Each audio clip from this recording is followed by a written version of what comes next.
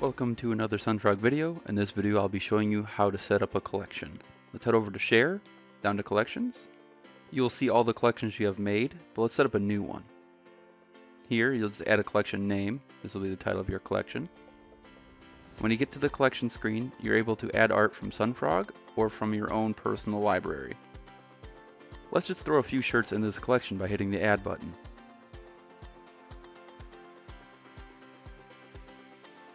Down here you'll see all of the shirts you've added to your collection. I want to add more shirts. Let's get some from the SunFrog library. I'm going to get them specifically from the gaming category.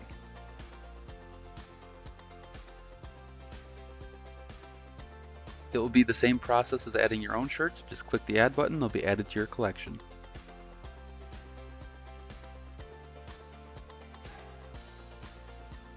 You can change the title, the URL pathing, you can add a meta description if you'd like, but we have this new feature called Dynamic Build Collection. You can add keywords to the collection. If you use these keywords when you're uploading designs to the Online Designer or direct file upload, they'll be added to this collection automatically. Let's go ahead and save that information. You can also add banners and promotional images. All you have to do is just click the box and then add a banner. When you upload a banner or promotional image, please check the sizes needed over here on the right hand side. After you've selected the banner you want to upload, please click the Upload Banner button and it will upload the banner to your collection. Let's do the same thing for the promotional image.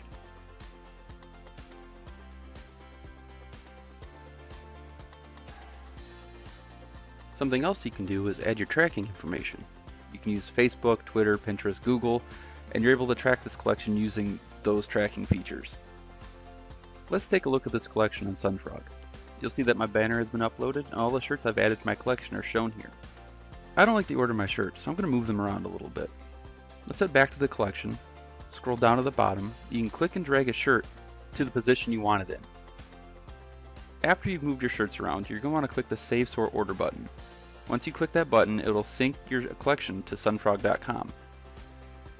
Let's go check out our collection on sunfrog.com. You'll see that it doesn't update immediately. It takes a minute to go through our sync, so just keep refreshing the page and you'll see the changes happen. Thank you for watching this video, and I'll see you next time.